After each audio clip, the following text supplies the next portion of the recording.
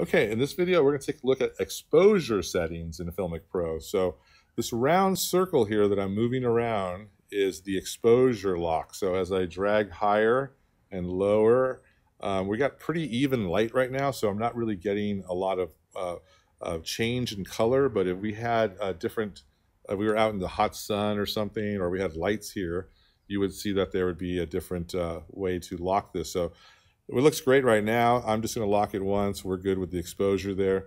Now, if I want to, I can swipe out from the left-hand side, and this is actually going to bring out my exposure more. And it's going to close the ISO and open it to where I'm really blown out. So I can be as manual as I want with this thing. You know, get as dark.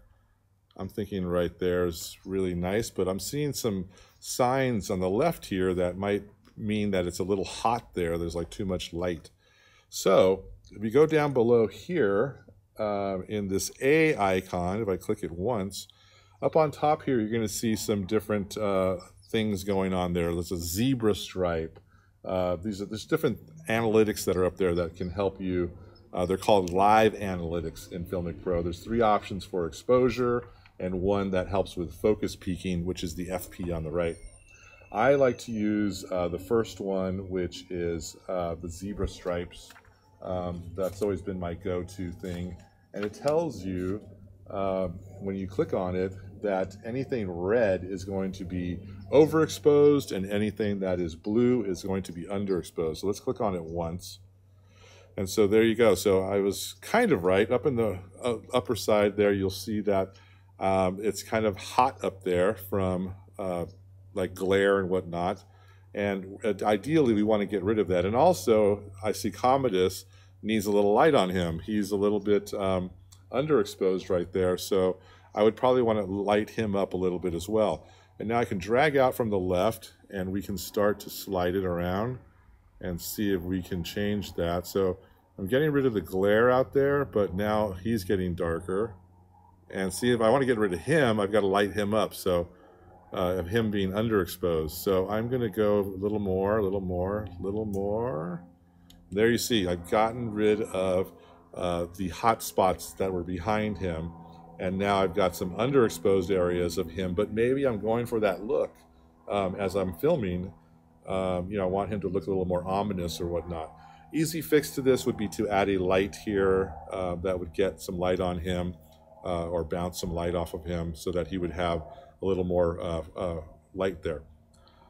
But these are great tools to have. The next one is called clipping. So we're going to click on that one. And the clipping one is, this is getting technical again, but it's called it's like a luminance histogram. It's giving us the light, telling us about light. And it shows us that the areas of exposure are clipped and there's going to be like data loss. And once again, red is overexposed and blue is underexposed. And this is going to be problems in post-production later. We don't have anything overexposed right now, but I do see the cracks in the table and his front of him, his eyes, because they're dark. There's no light on him, so we're going to get, we might have some problems in post later. So we would want to light him up right there and make him look a little bit better. The third one up here is called false color. And it shows you a complete picture of how the video's exposure profile is.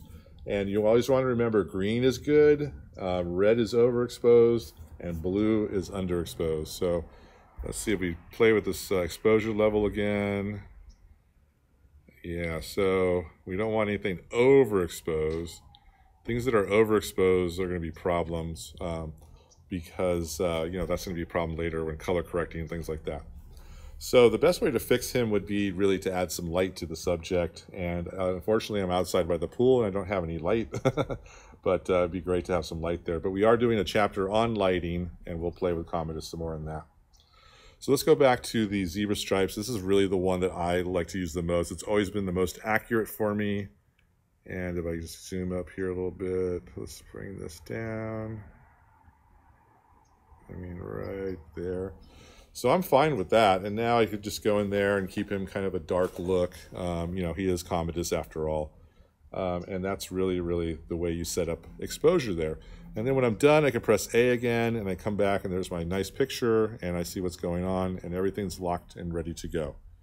And I might want to throw that back in. I see my exposure levels locked there with the red circle. Okay, and that's it for exposures.